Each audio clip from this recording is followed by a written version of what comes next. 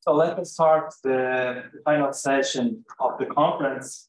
And I have the pleasure of introducing Gianfranco to those who don't know him already. Gianfranco is a very precious member of our team. He was present in all the discussions about how we should formulate the project.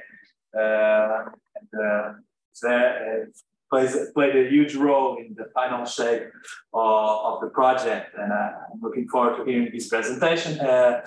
Gianfranco Ferraro is born in Messina, Italy. His current research focuses on forms of conversion approach through several points of observation: philosophical, literary, theological, political, particularly through the studies of Michel Foucault and Pierre Hadot. On these topics, he wrote several essays, particularly concerning Foucault, Nietzsche, the history of utopian thought, and is also working on a theoretical volume. He is currently coordinating the research thematic line on conversion, education, and global pedagogical utopias at the Center for Global Studies at the Universidade de Beira, Open University in Lisbon, Portugal, where he is also a PhD candidate on global studies with a research project on the ancient roots and the modern influence of Ignatius of Loyola's spiritual exercises. Previously, he studied philosophy in Italy, Pisa, and France, in Paris, where he obtained his PhD in philosophy with a thesis on the notion of asceticism in Nietzsche, Weber, and Foucault, and was FCT postdoc fellow in Portugal. He is founder and editorial director of the international journal Thomas Project, a border journal for utopian thoughts.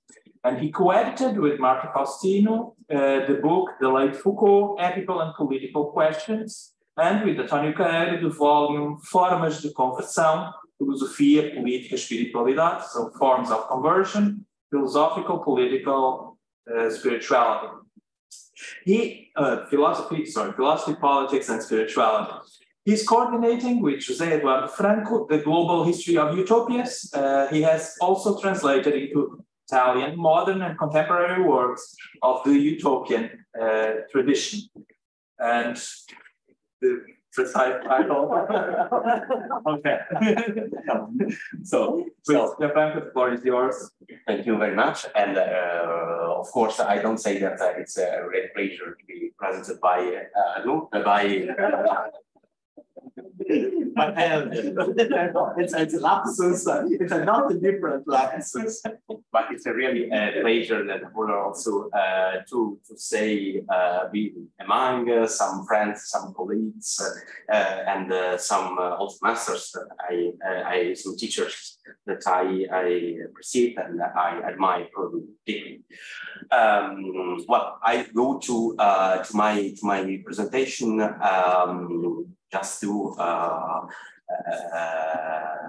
really take all the time that I have my disponibility. What is at stake in a philosophy of a way of life or a way of living philosophically can be inferred by what Pierre Hadot and Michel Foucault say when they refer to the way in which in ancient and modern times philosophy touches life. They agree that living philosophically has something to do with the field of the spiritual. And they agree when saying that the core meaning of the spiritual consists in the ability to transcend and to transform the forms of living. In this sense, if we can testify of several forms of non-philosophical spirituality, we cannot have a philosophy as a way of life without spirituality.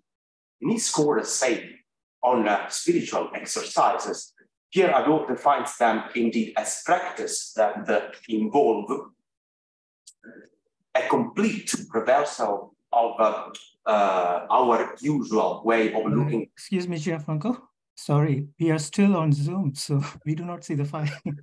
Thank you. Sorry. Yeah.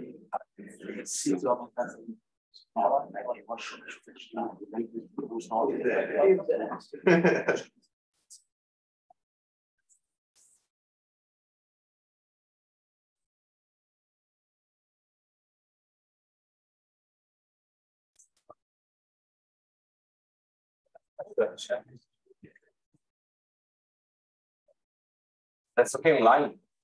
Yes, Yeah. thank you.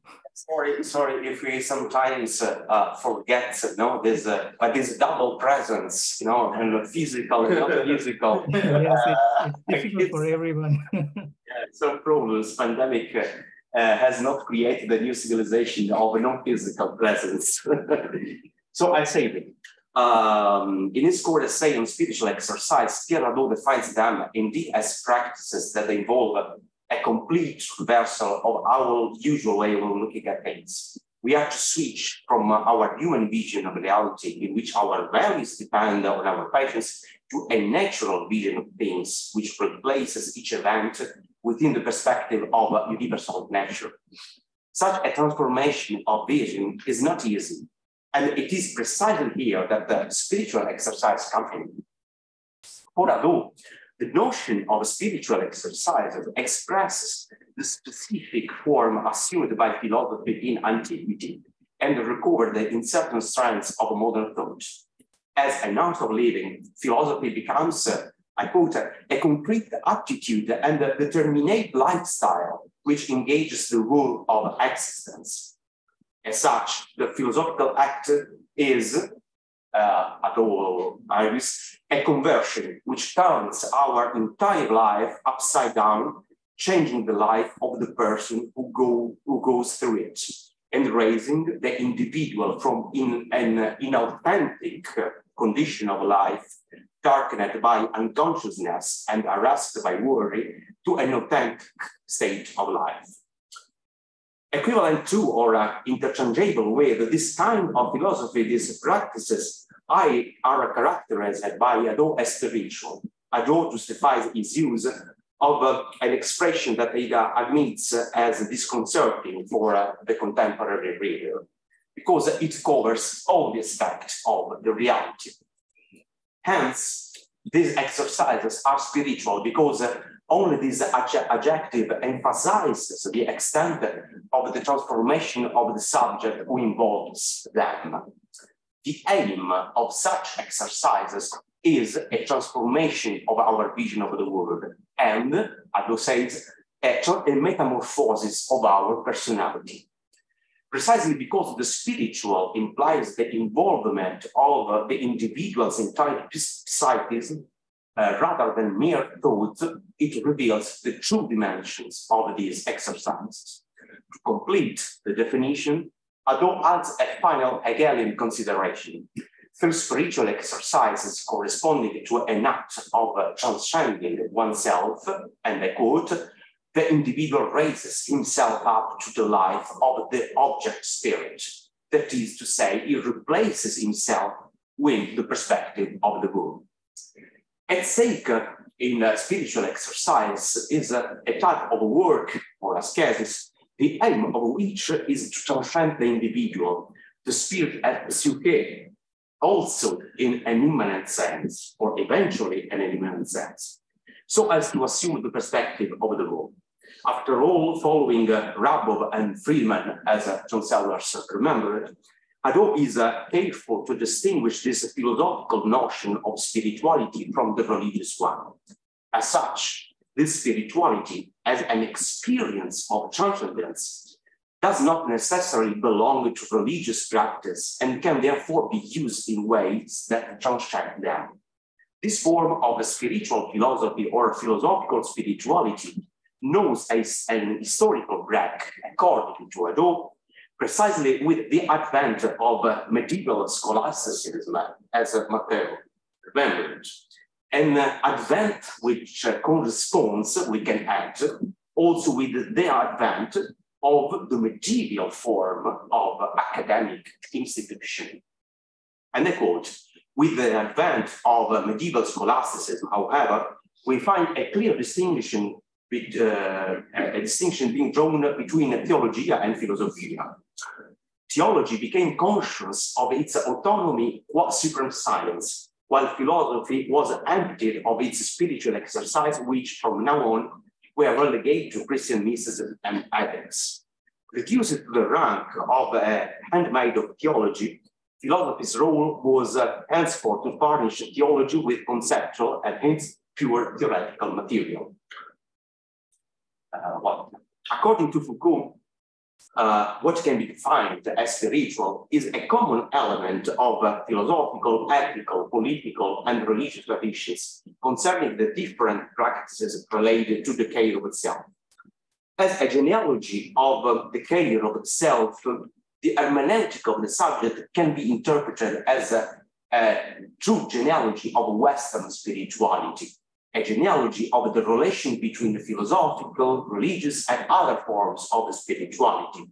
And as characteristics of the spirituality, Foucault mentions first the following. Spirituality postulates that the truth is never given to the subject by right. Spirituality postulates that the subject as such does not have a right of access to the truth and is not capable of having access to the truth. It postulates that the truth is not given to the subject by a simple act of knowledge, connaissance, which would be founded and justified simply by the fact that he is the subject and because he possesses this or that structure of subjectivity. It postulates that for the subject to have a right of access to the truth, it must be changed, transformed, shifted, and become, to some extent and up to a certain point, other than himself. The truth is only given to the subject at a price that brings the subject's being into play. A second aspect of Western spirituality mentioned by Foucault concerns conversion. Foucault clarifies that from this point of view, there can be no truth without a conversion or a transformation of the subject. Conversion takes the form of a movement that removes the subject from his current status and condition, and this in two ways. The first consists of an ascending movement of the subject himself, the second of a movement by which the truth comes to him and enlightens him. I think I want to stress this word. The third, final aspect of Western spirituality, according to Foucault, concerns the rebound effects, namely the effects of the truth on subject.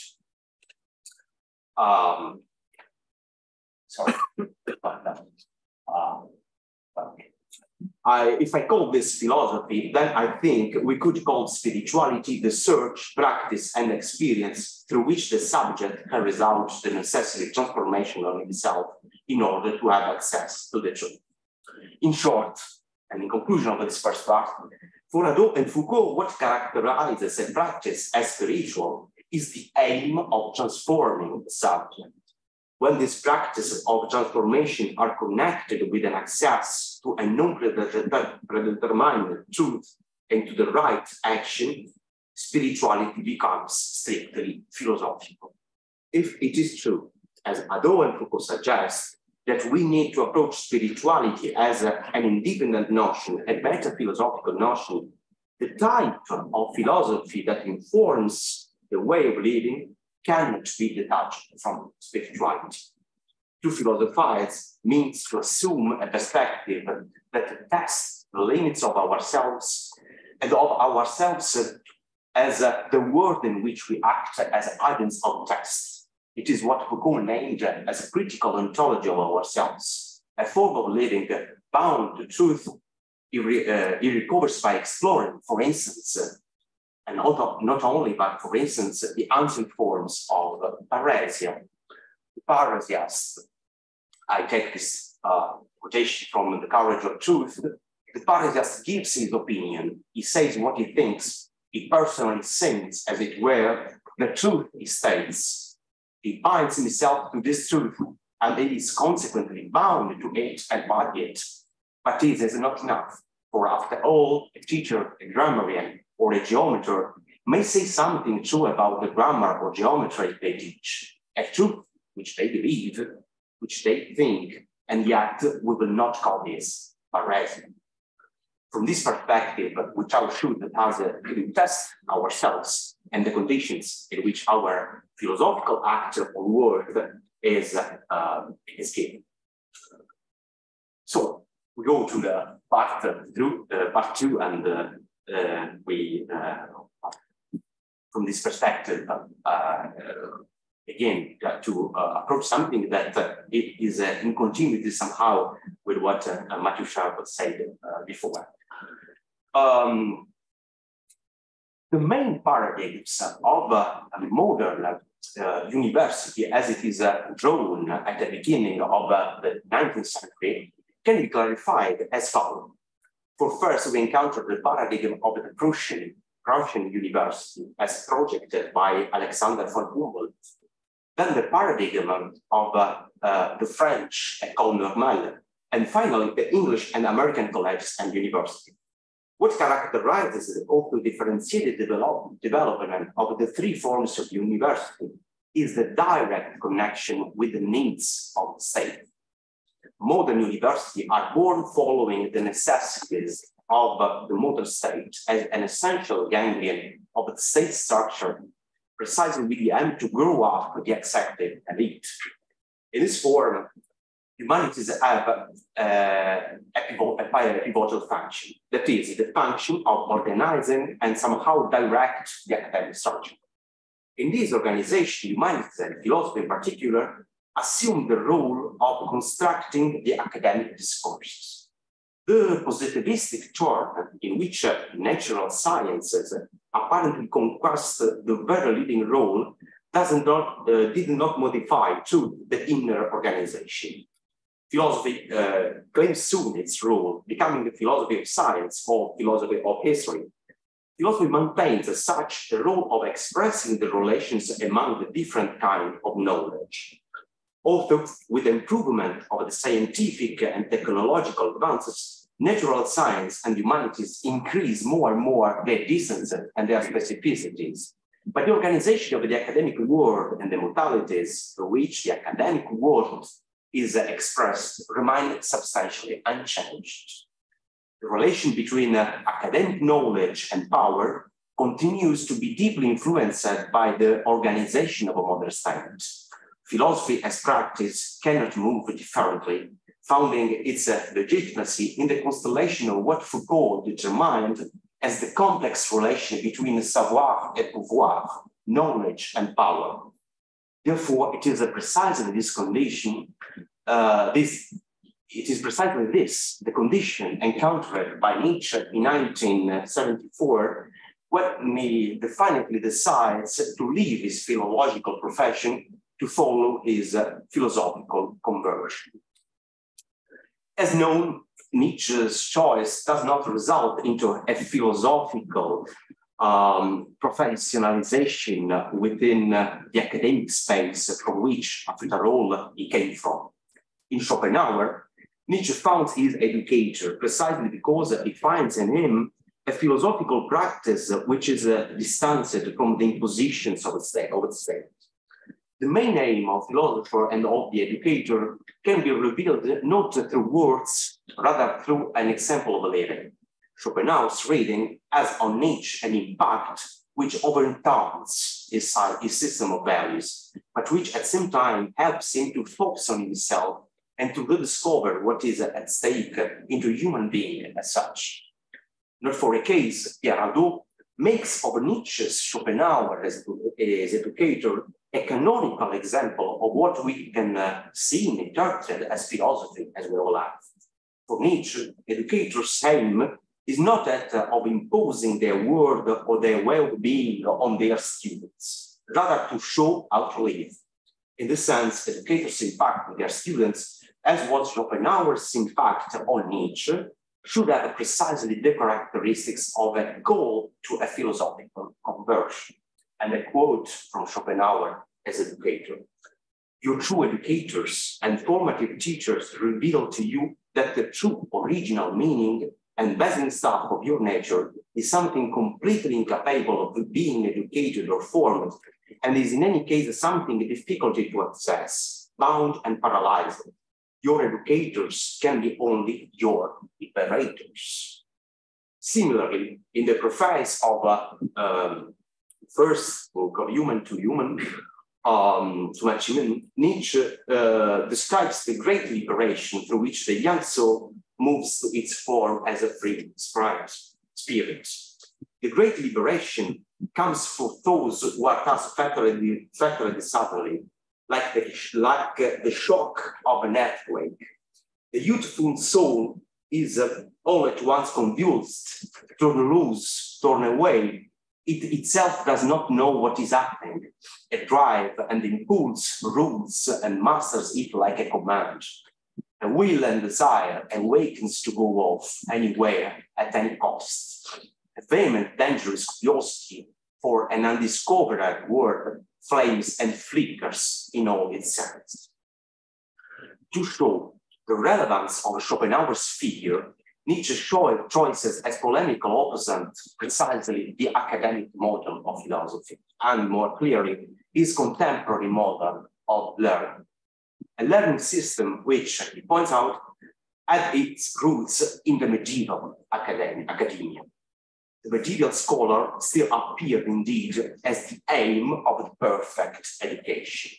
Hence, the third perilous concession which philosophy makes to the state appear as knowledge of the history of philosophy.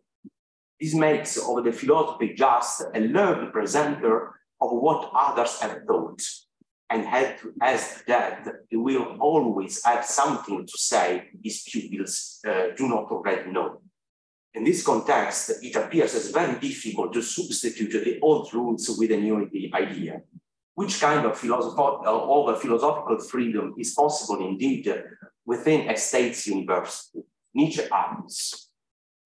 Considered more closely, that freedom with which, as I have said, the state now blasts some men for the good of philosophy is no freedom at all, but an office of profit. The promotion of philosophy nowadays consists, it seems, only in the state enabling a number of men to live from their philosophy by making of it a means of livelihood.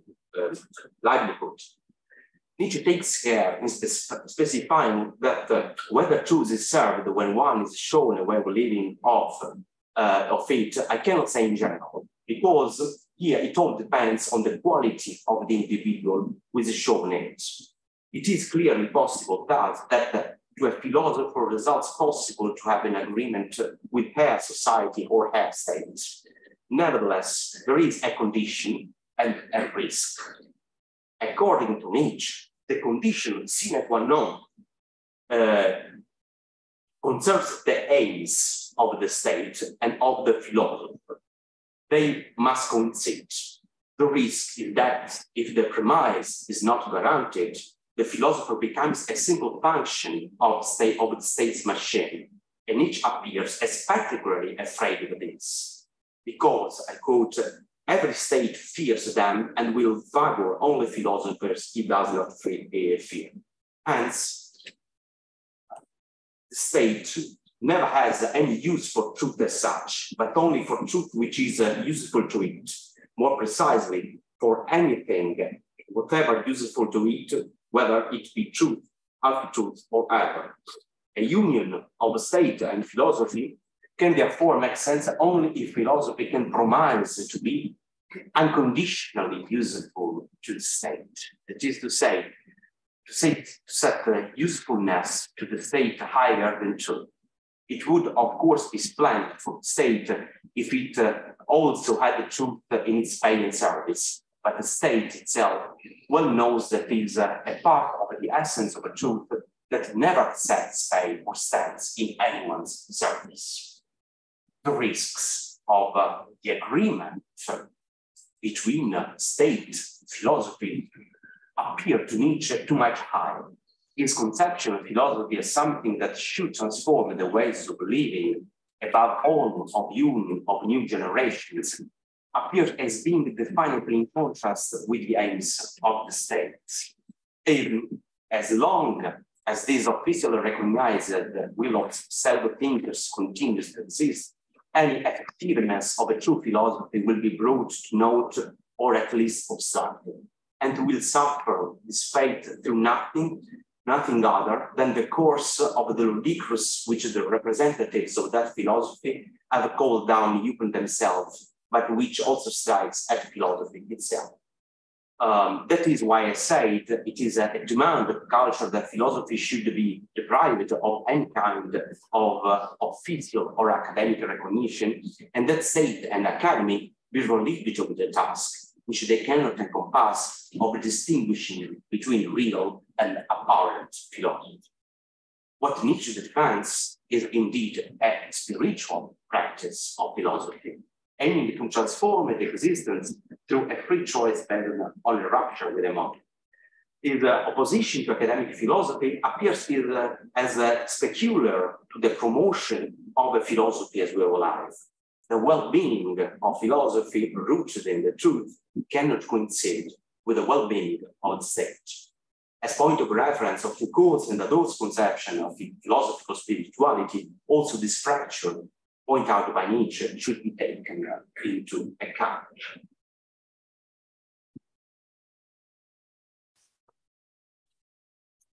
So more recently, in 1994, also by reason, also Pierre Bourdieu, in his Sociology of a Modern Academia, reflected on this topic, analyzing in the French context how different forms of power conditionate the expression of a free research.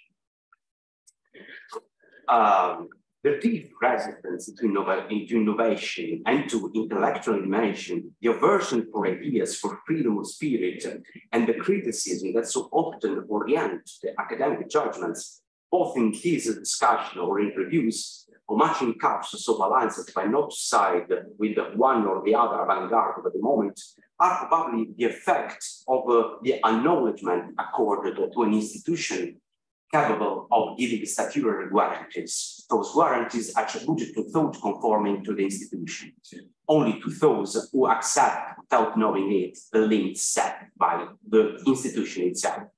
And nothing contributes to the strengthening of the provisions focused to more than one doctoral thesis.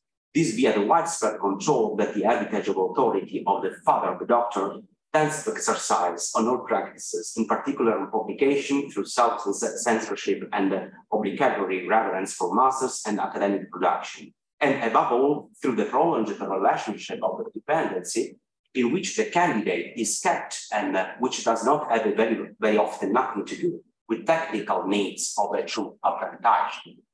Bourdieu is also careful in explaining the risk that humanities run in a similar context, precisely that of accepting and being uniformized by scientific and academic rules which over-determine their expression. Bourdieu writes indeed of a rhetoric of scientificity. Any academic discourse can pretend indeed its legitimacy only when based on specific criteria. It is what he calls a science rebound that only can give to a discourse its specific social value. Nevertheless, these criteria are, on their hand, determined by the historical conditions in which they are defined and in which they pretend to predetermine the scientific paths. It is important, thus, to sociologically, and maybe we could add philosophically, understand how the scientific criteria are determined, as well as clarifying the social interests, defining the social norms on which these criteria are rooted. According to Bourdieu, it is pivotal to approach scientific and academic criteria as a specific result of a struggle of representations. In this sense, scientific representations, that is, those representations socially recognized as scientifically true, conquer a social purpose.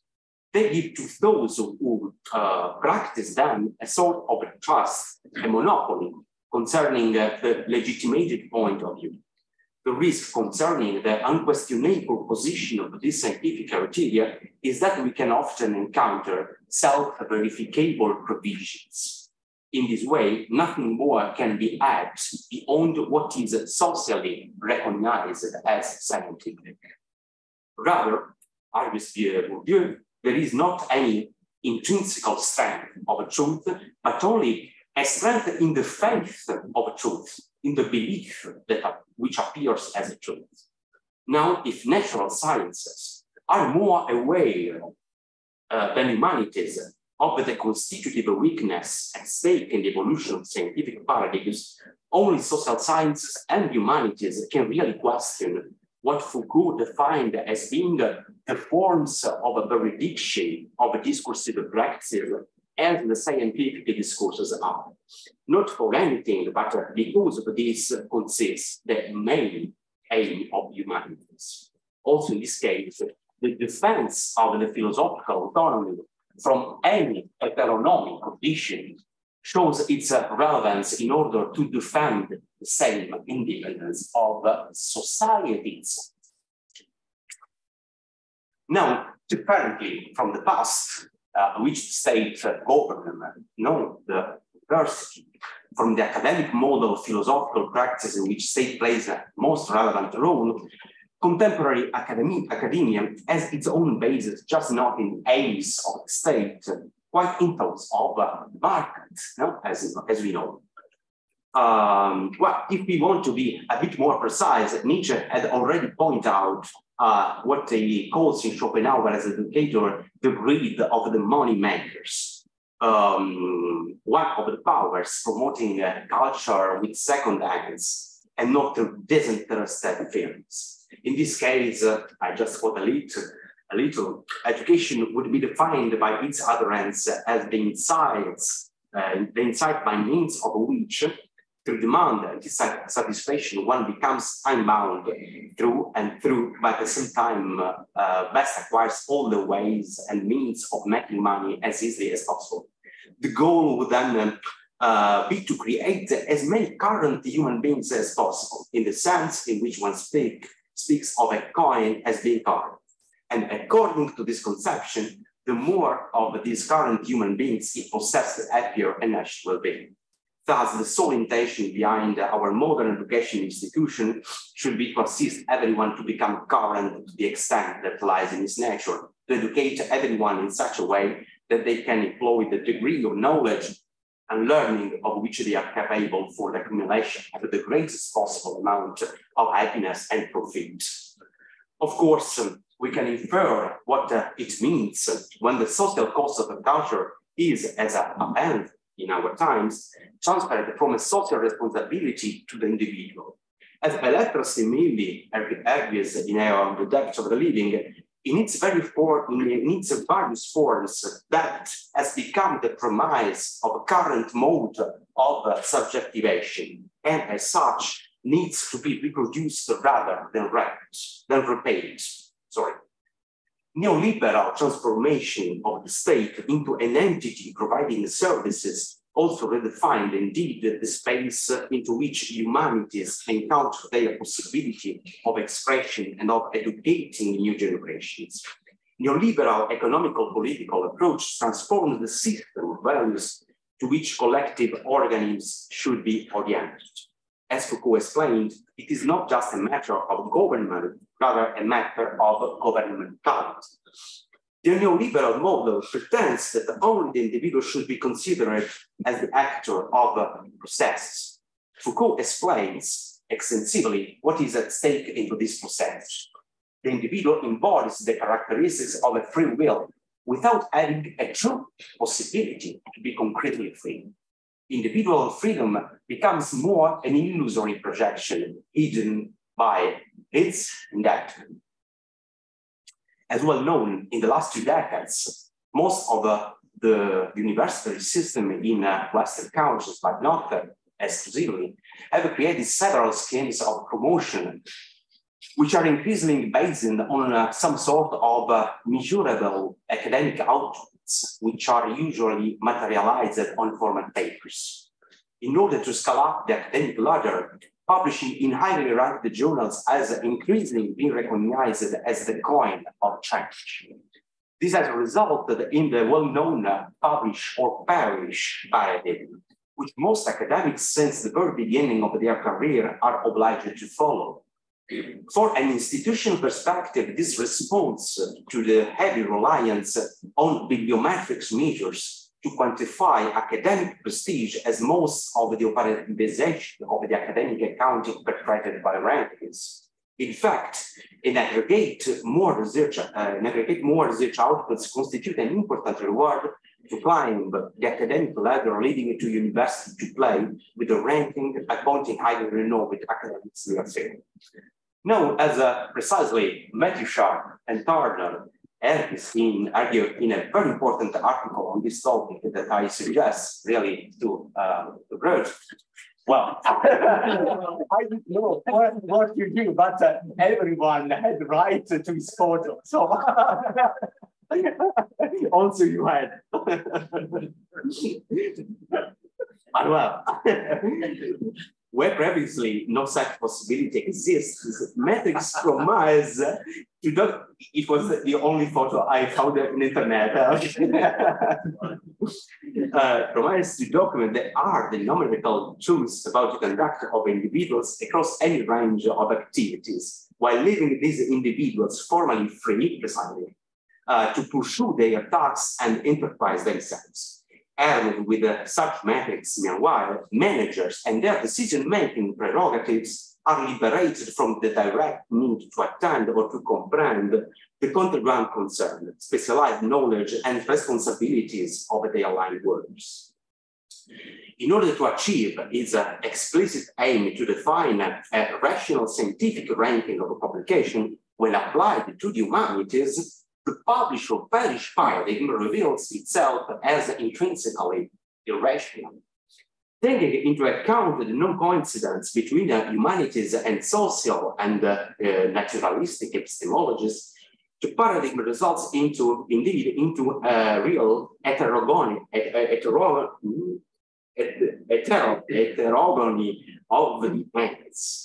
In fact, by tightening the forms of research and academic discussion, it defines an order of discourse as the only legitimate to be practiced in academy. The restriction of the regimes of discourse results so into a neo-disciplinary model of an academic subject, precisely a citational subject, as Sharp and Turner say, and unable to critically approach the historically and interdisciplinary methods needed by humanistic pedagogical curricula.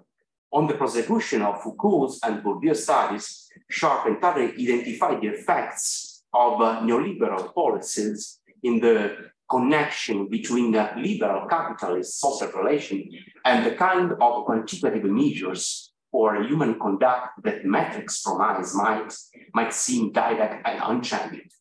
Marks are competitions, and competition must have winners and losers.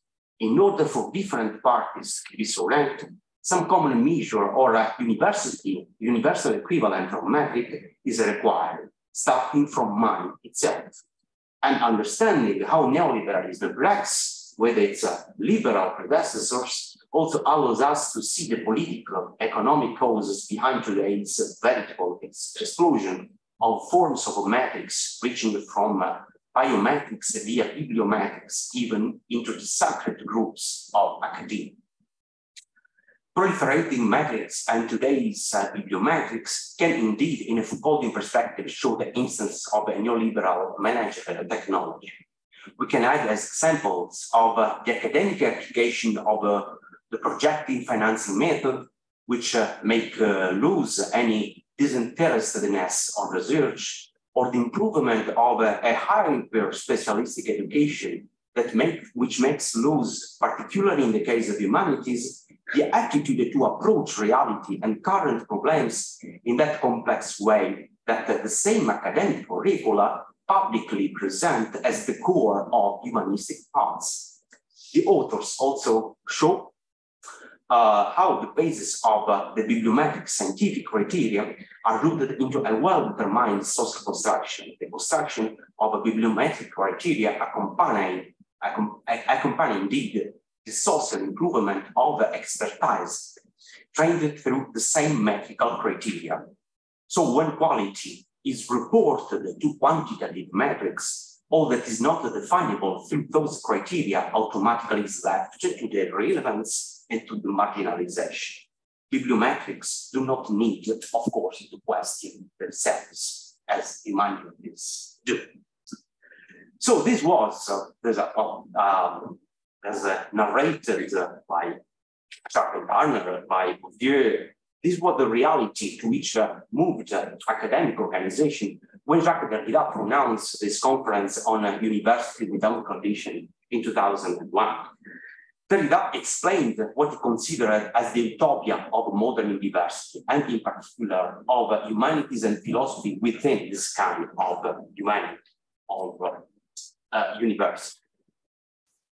University claims and ought to be granted in principle, besides what is called academic freedom, an unconditional freedom to question and to assert, or even going still further, the right to say publicly all that is required by research, knowledge, and thought concerning the truth. However enigmatic it may be, the reference to truth remains fundamental enough to be found, along with likeness, on the symbolic insignias of more than one university. University professes the truth, and the thief, well, it was precisely the reference, the conflicts, the conflicts of factors on which we have debated before. University professes the truth, and that is its profession. It declares and promises an unlimited commitment to the truth.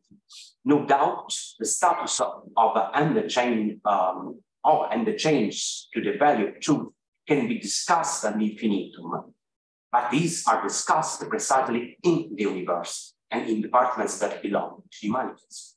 As such, university and humanistic departments for first should be the places where the struggle of truth is given. Their freedom and the freedom of truth, of course, precisely depends on the capacity to maintain these characteristics. The principle of the unconditional university, or the university without condition, is precisely the right to say everything, whether it be under the heading of fiction and the experimentation of knowledge, and the right to say it publicly, to publish it. Nevertheless, Derrida argues it has never been in effect. This principle indeed exposes also, and I quote, the weakness or the vulnerability of the university, its importance, the fragility of its defenses against all the powers that command it, besiege it, and attempt to appropriate it. Indeed, a university without condition is necessarily stranger to power because it is heterogeneous to the principle of power. University is also without any power of its own. Because of its own independence that would be its strength, this university cannot be otherwise than without defense. Derrida almost fears as if the same principle of university was under attack. To what extent does the organization of research and teaching have to be supported? Is directly or indirectly controlled, let us say, euphemistically sponsored by commercial and industrial interests.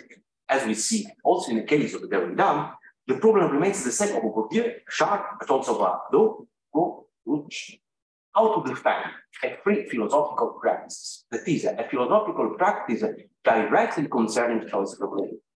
How to defend a philosophical practice that is capable to give to itself its own ability to exercise a criticism without conditions. In this, precisely, in the unconditionality, we find the unique premise by which an academic knowledge can have an agreement with a philosophical practice taught as a way of life, as a disinterested spiritual activity, as argued by Hadot and Foucault. That of Derrida is clearly a utopia, with the same characteristics of every utopia. It intrinsically criticizes the forms of the normal to let reality mirror itself. As in the case of any utopia, its strengths does not necessarily reside in a realization. What is needed then is not only a principle of resistance, but a force of resistance and of agents. This force seems to indeed be concatenated to humanities. This principle of unconditionality presents itself originally and above all in the humanities. It has an originally unprivileged place of presentation, of a manifestation of safekeeping in humanities. It has there a space of discussion as well as elaboration. For this reason, it is pivotal for Derrida also to question what professing means, which kind of responsibility and of freedom beyond the simple knowledge is at stake in the figure of the professor. Only humanities can recognize, moreover, as their own task, the investigation on what can be known and thought about their history. To critically approach their meaning and their historical institutionalization, humanities should never renounce to study their history. That is, to understand the conditions through which a configuration of the thought and practices was born, as well as to understand the conditions of a possibility to recreate themselves through other configurations. In this, Derrida and Foucault clearly agree. Of course, it is not for Derrida a mere question of a theoretical approach, rather a performative practice based on the insistence of an expression that has this to something of utopia, as if. Like all acts of institution, those that we must analyze will have had a performative force and will have put to work a certain as if. I just said that one must study or analyze. Is it necessary to make clear that such a study, such analysis, for the reasons already indicated, would not be purely theoretical and neutral? They would lead towards practical and performative transformations and would not forbid the production of a singular oeuvre. Thinking by as if as a drop on the rock, imperceptibly but decisively, has the strength to modify institutions, practice, and way of thinking, precisely as it already happened throughout history. Is it possible to imagine a revolution without an as if? And is it possible to imagine otherwise our forms of living without an as if? This force, in keeping with an experience of the perhaps, keeps an affinity or a complicity with a if of the as if, and thus with a certain grammar of the conditional. What if these arrived? This that is altogether other could well arrive, this would happen. Like the ancient memento mori, the as if, Derrida's as if, could be present in a modern hypomnematon as a remembering of the unconditionality of an existence. Moreover, it can open to its proper unconditionality and institution, those of humanities in particular, where nothing more than the existence is at stake. This way, one thus touches on the very limit between the inside and the outside, notably the border of the university itself, and within it of the humanities. One thinks in humanities the irreducibility of their outside and of their future. One thinks in humanities that one cannot and must not let oneself be enclosed within the inside of humanities. But for this thinking to be strong and consistent requires humanities. Okay. So yeah, but well, I go, yeah, of course. So in reference precisely to the utopian proposal of Derrida, also Pierre Marcheret wrote about the academic work, La Parole Universitaire, beginning from a previous clarification. The current form of university is increases, and at the same time, Marcheret remembers that the constitutive aspect of the university is its crisis, as remembered by Kant's conflict of faculties. So one of the ways to practice the tension is inner to the university is to make a genealogy of the academic forms, to recover, for instance, those forms of academic organization that the Western civilization experienced before modernity, as were the cases of the medieval academies or the 18th century academies. It is relevant to recover indeed the simple fact that academies or university are born as an aggregation of teachers and scholars that made the community precisely based on their common desire to learn and to experiment a certain form of living.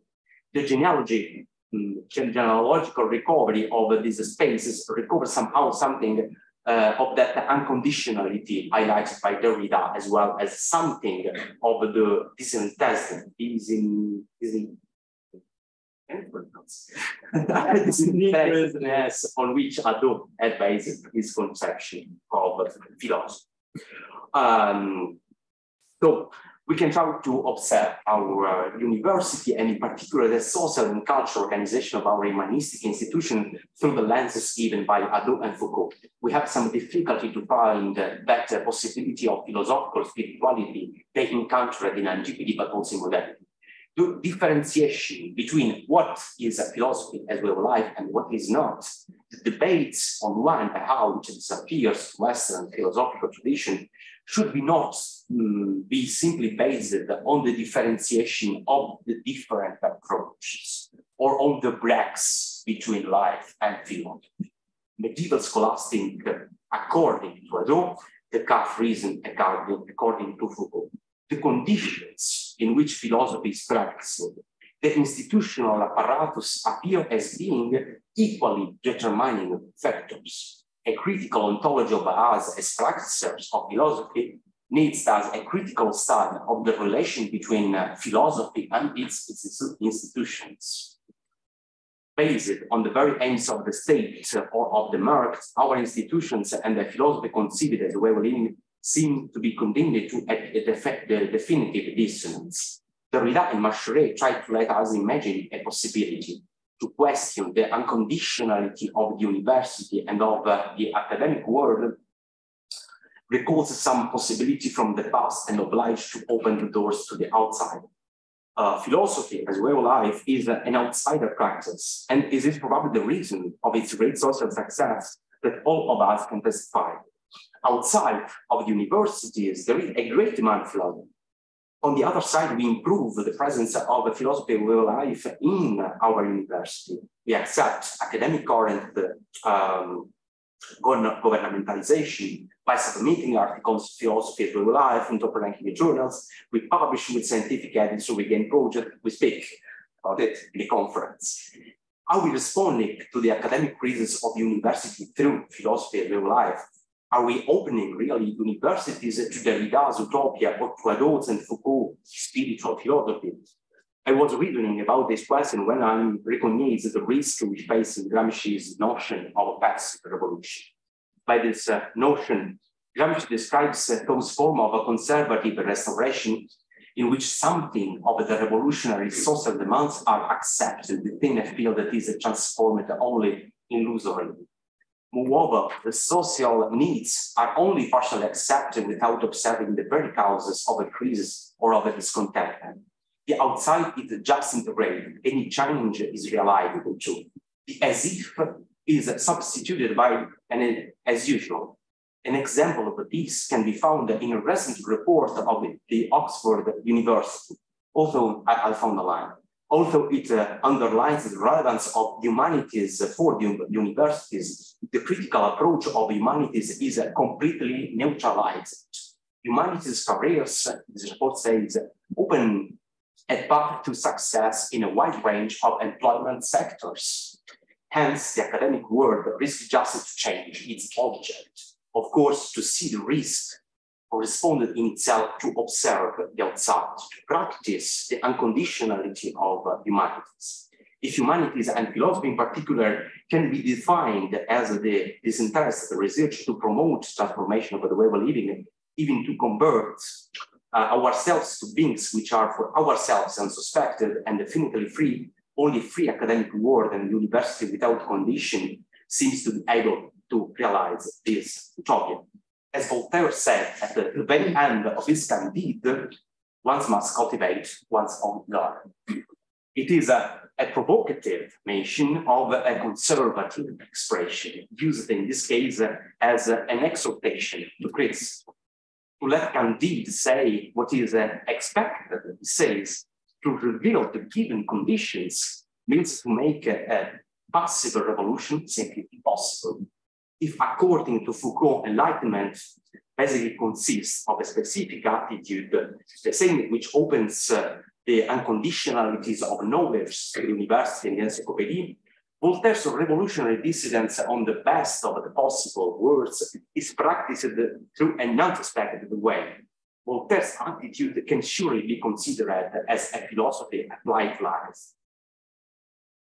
At note, Voltaire created in truth his own garden, inspired by Epicurus and loathing as Epicurus. His garden was a critical institution, open to the real, to life as it is.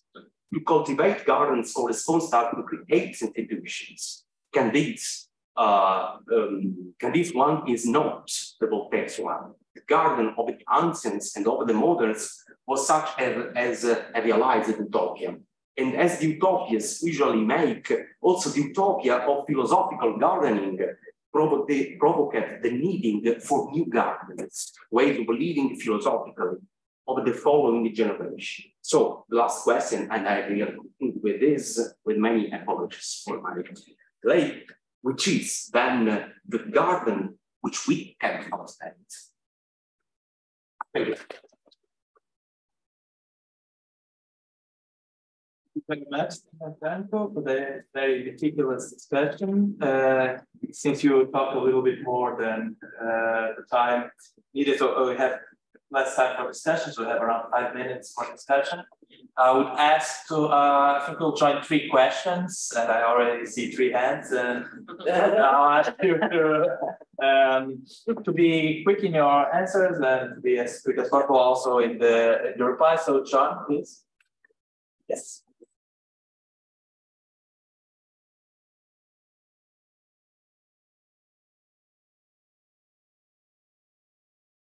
Yes, thank you very much. So you covered a lot of very interesting ground. So here's a quick comment, which is very much from the kind of UK perspective, because obviously things are different in different countries. So in terms of the pressure to publish, absolutely, I can't get a job unless I publish, and I can't get promoted unless I publish even more.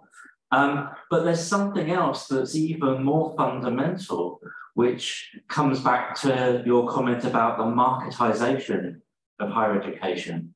So far more important than whether I get promoted or not is whether I manage to keep my job. And that is dependent on student recruitment, because the students pay fees, and whether the department can continue to afford to hire people is dependent on whether we attract students, right? So that's the neoliberal context, right? The state doesn't care what we teach, but we really have to offer something that will be appealing to 17-year-old prospective students, right? That determines whether we keep our jobs, right? Now that sounds horrific, and in many ways it is. Here's the silver lining. Despite the ideology in the wider culture, most 17-year-old prospective philosophy students don't care about their future employment prospects. They want to study existentialism. They want to study Nietzsche. They sometimes want to study Stoicism. Increasingly, they want to study Indian philosophy and Chinese philosophy. The good news for all of us is that most of the things that the average 17-year-old philosophy student wants to study is stuff that would fall under the idea of philosophy as a way of life, because they're looking for some kind of guidance for what to do. So that, that might be a silver lining for the prospects of how philosophy as a way of life could flourish within the institution. So yeah, So Luis, thank you. I think so, but talk close to it. Thank you, John Salas. Yeah, you can. Thank you, Gianfranco. May I play here some devil's advocate? The devil's advocate. So I would say that maybe it seems to me that you are conflating different problems. For example, the problem that you are, I bet you that you took Nietzsche and Nietzsche's critique of the state and the relation between state and philosophy, or even not philosophy, but the philosophy as academia, as academic job. And the more, I think it's more a problem in the UK than in Portugal, marketization of public universities or universities in general. The metrics, I think that these are two different problems. So let me just give you some critical remarks about this. I will be very quickly. Really, I just tried to show two different forms, of course, of relation between philosophy, philosophical institution, and the force that govern or by which the philosophical institution depends. So, of course, in the first case, Nietzsche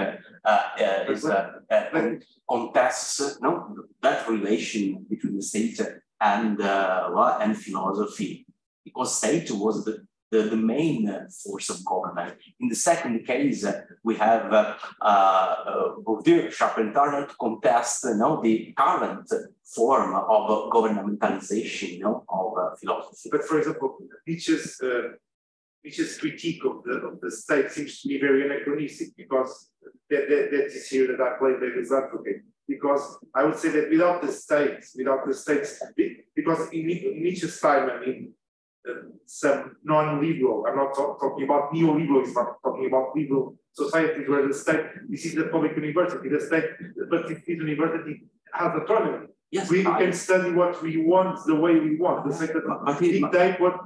So the state, we are here thanks to the state. The state is funding our research. I understand that. We are now in the situation that we are nostalgic of the situation lived by Nietzsche. The problem is not for me to take in this moment, to prefer which was the best condition, for philosophy. I just shown through these several authors which is the main problem for them in the perspective of course of Hadot and Foucault, which is the problem. The problem is that how to make philosophical world, philosophical practice free of any condition. And of course, the state, the government of the state is a condition. Make the philosophical practice conditioned in a certain sense. Our neoliberal market conditions our practices and our ability, our capacity to express philosophy. So, to different conditions, to historical different conditions, but conditions. So we have to take care about that in a different way. Nietzsche makes on his own, Bourdieu and Foucault and Derrida, of course, take into account the different historical conditions, and but we can look at Nietzsche's that particular text of Nietzsche and other texts as presenting. You romanticize Nietzsche a little bit. He left academia because he was sick and he had a pension reform. So he does one of his best, maybe his best work is he has written it. I quoted Nietzsche because he's Schopenhauer as a figure is an example given by Hadot. That is we can look at Nietzsche's vision of the relation between state and philosophy as being very elitist. Being so you can we want to promote this free thinking, but this is some of the problems we are experiencing today. Yes, but I quoted several authors. Nietzsche, of course, yes, was an elitist author. Derrida, not. Foucault, not. I think that also other colleagues are not elitist. So I just have shown the different critiques that can be done. Taking into account, yes, of course. Hélder, could you? Is it a quick question because we are all the time? About the relationship between philosophy and institution, I would recommend the future. Maybe it could be useful. The idea of Roberto Esposito on vitam instituere, because here could be very important the relationship between philosophy as a way of life, and then the relationship between philosophy and life, and the relationship between institution and life, in the sense that the life itself would be, should be instituted. What we talk about? Yeah, thank you very much. I add just the same, that for instance, also by quoting Voltaire, the problem is to imagine the institution, exactly, or the imagine, not to discard any institution of our lives. The problem is to reimagine our institution differently, or imagine institution of the future. Thank you very much, Gianfranco. Thank you all for the discussion.